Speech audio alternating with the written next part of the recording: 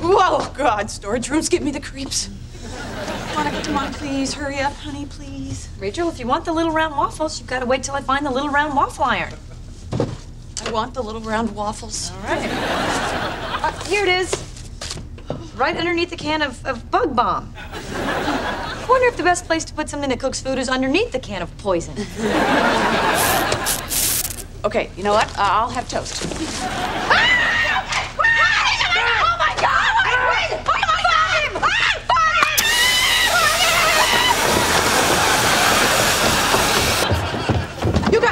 You guys, we were just in the storage area, and we saw this really creepy man. He was like this crazy-eyed, hairy beast man. He was like a Bigfoot or a Yeti or something. And he came at us with an axe, so Rachel had to use a bug bomb on him. Yeah, I pulled the tab and I just fogged his Yeti ass. Like dark hair, bushy beard? Yeah. Yeah, you fogged Danny. Please, we did not fog Danny. Who's Danny? Danny just moved in downstairs. Yeah, he just got back from like this 4-month trek in the Andes. Nice fella. Oh, he's nice. He's nice. You know, you always stick up for the people we fog.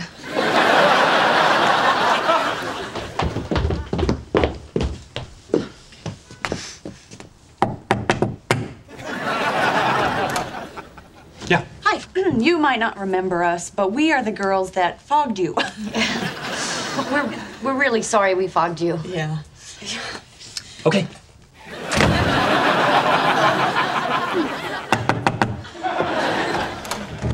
Hi. Just so you know, we didn't mean to fog you. We actually thought you were like a Yeti or something. Okay.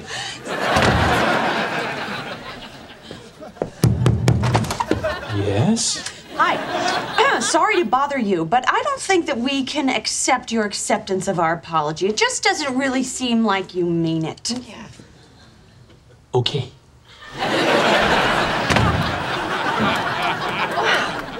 That guy is so rude. Really? What is with that guy? I mean, you'd forgive me if I fogged you. Well, you did a little bit. Oh, my God, honey, I'm so sorry.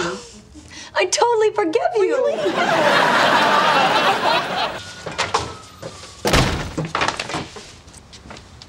Hi. So you like the short hair better? What? Yeti? Danny? Had to cut my hair to get rid of the fogger smell. Oh. Listen, I'm so sorry. I would have never fogged you, you know, if you hadn't looked so, you know, Absolutely. Some people are just into appearances. What? That's cool. That's cool. Whoa, hey, whoa, no, that is not cool. You don't even know me. Come on, you got the shopping bags and the Saks catalog. So, from that, you think you've got me all figured out? Well, you don't.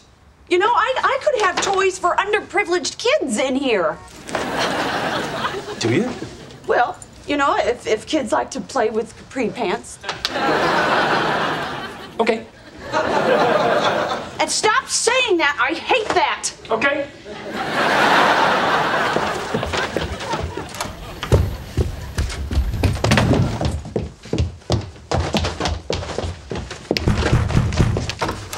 Fine. I judged you. I made a snap judgment, but you did it too, and you're worse because you are sticking to your stupid snap judgment. You can't even open up your mind for a second to see that you might be wrong. What does it say about you?